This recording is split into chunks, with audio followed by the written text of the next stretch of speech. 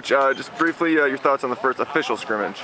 Well, it's good to get out here and get the coaches on the side and just get the players out there and have them perform and understand situations in the game, down and distance wise, field areas, and understand the criticalness of a 3rd and 1 offensively and defensively, and how to approach that down. It's when you're in your first scrimmage, it's really the first time that they get exposed to all of those situations. And I think look going forward, I was pleased with how we did it today, but I think it's an area we need to grow in and do more of.